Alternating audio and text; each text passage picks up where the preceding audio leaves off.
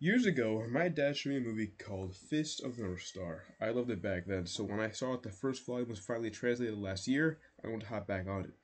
After reading the first volume, it still holds up and is very deserving of status as a classic.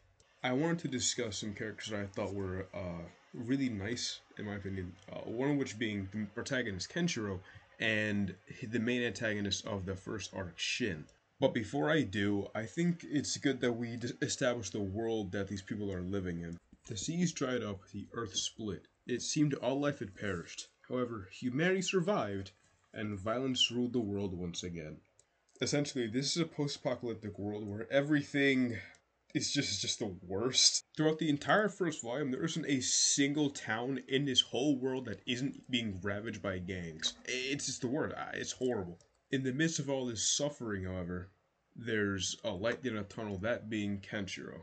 Tall and muscular, this man walks into every town he's in, fixes the problem, and leaves like nothing ever happened. The way I see it, Kenshiro represents the hope of humanity when it comes to this whole post-apocalyptic world thing. No matter what the situation is, he'll always fight for good, and he'll cut the problem off at its core. How will he do this? Easy. By quite literally destroying them from the inside. It's terrifying. But while Kenshiro represents hope, Shin does not. If anything, Shin embraces the entire premise of this world, that strength is everything and that violence rules. He's disrespectful to his teacher, he's selfish, and he will kill you if you get in his way. But that's kind of what I like about it. You're supposed to hate Shin in some way. You're supposed to see him as the villain and Kenshiro as the obvious hero. And boy, will they make you hate Shin, which is why I love him as a villain. He's just so hateable. Look at him. Look at his punchable face. But as simple as his characters are, that's really all this story needs. A strong hero and a strong villain to get punched in the face.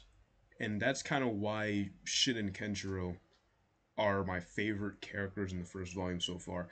I'm not sure what it's going to be like when I continue, but yeah. Anyway, about One Piece.